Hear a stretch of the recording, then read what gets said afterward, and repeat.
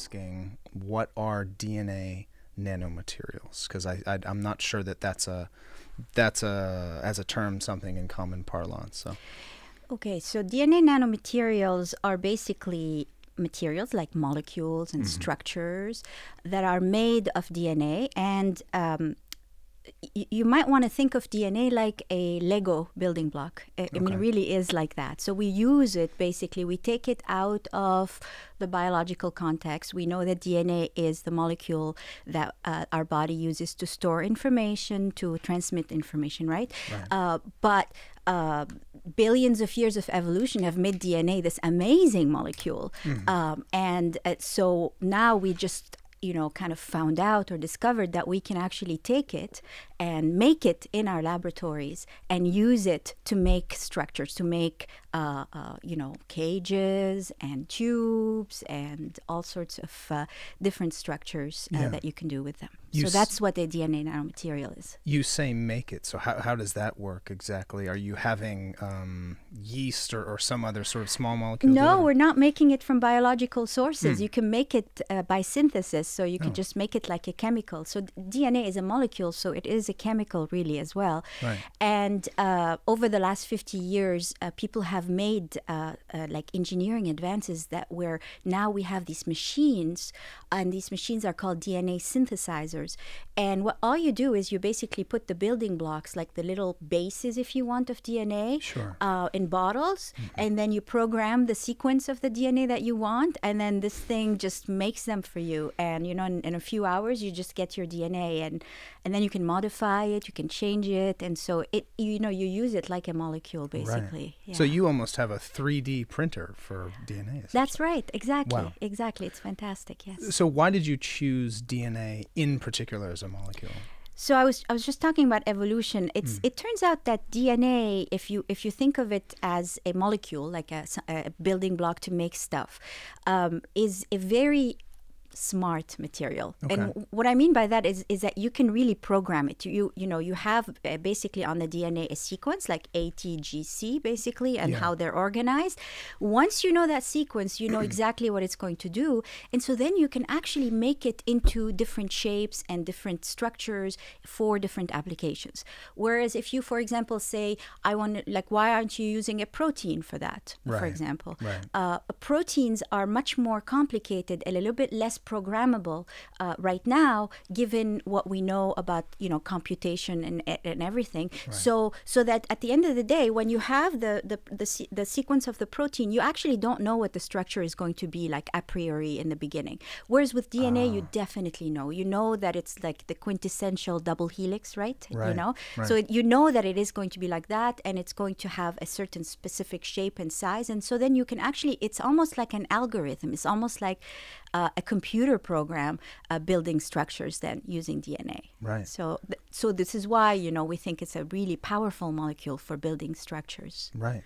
And so then, what are you and your team trying to accomplish? I think in particular, drug delivery sort of comes to mind. That's right. But what else? So drug delivery is a fantastic field. 30 years of fantastic research, and really the theme of this whole web is personalized medicine. Yeah. So drug delivery is central to personalized medicine.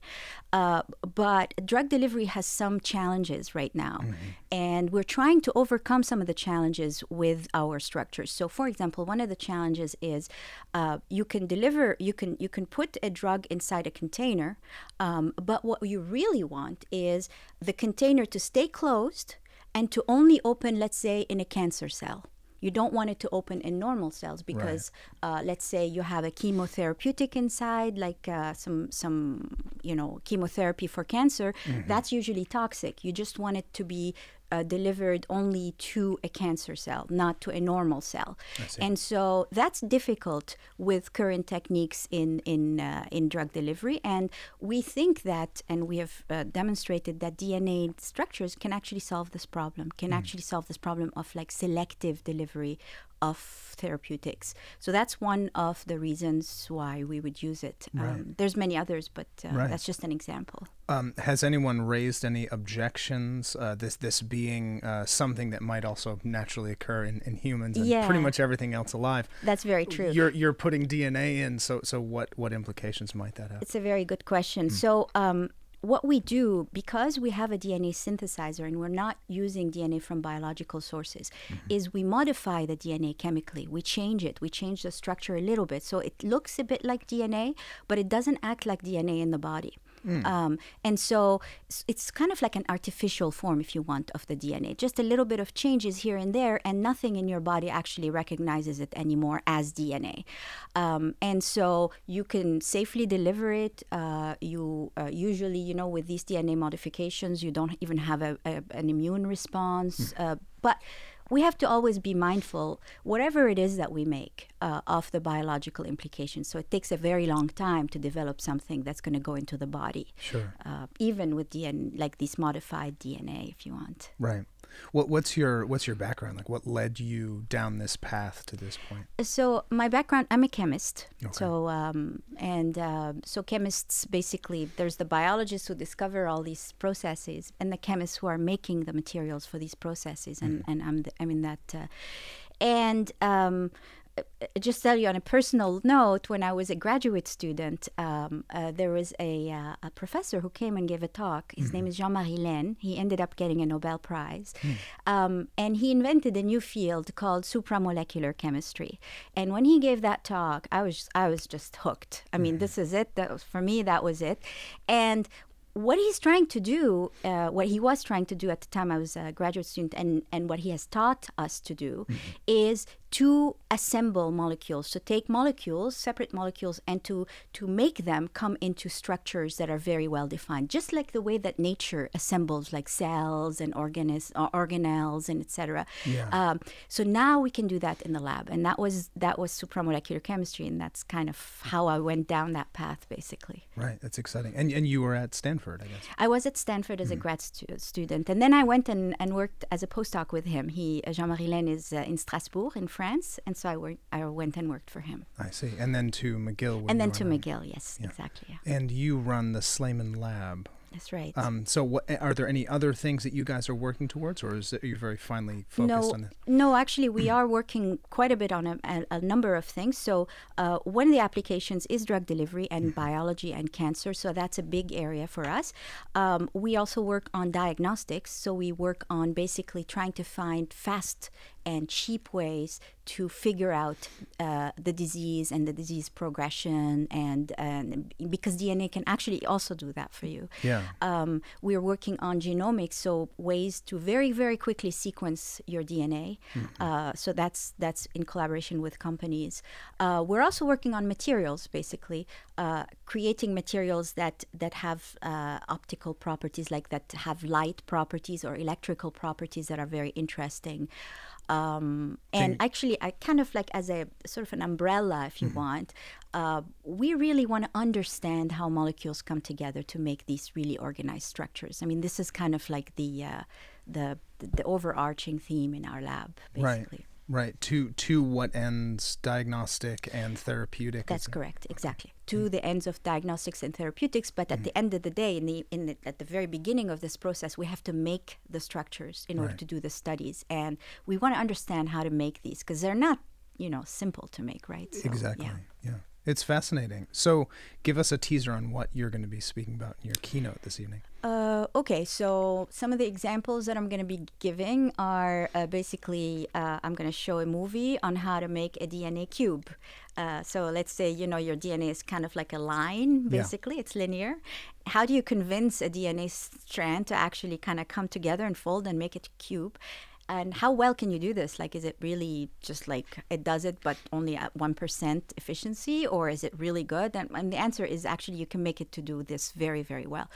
And then how do you engineer it to stay closed and to respond and to open only in the presence of a certain molecule? How do you do that? Like, you have a molecule that other people have said, this is a molecule that is present in this cancer patient. Yeah. Okay? That's the molecule that is going to be used. And what we're going to do is we're going to have to make that little cage, that little cube, and that cube is going to come in, it's going to find that molecule, and it's going to have to open selectively. How do you do that? Like, how do you design that kind of thing? So I'm kind of going to walk my audience a little bit through how we design these things and how we make them, and how they are used, of course. Is there an answer for dummies that you could say quickly? Like, is there a oh yeah, there's definitely a design principle. I mean, the underlying whole thing is that you've got two things, two strands of DNA, and if they happen to be complementary, they come together very selectively.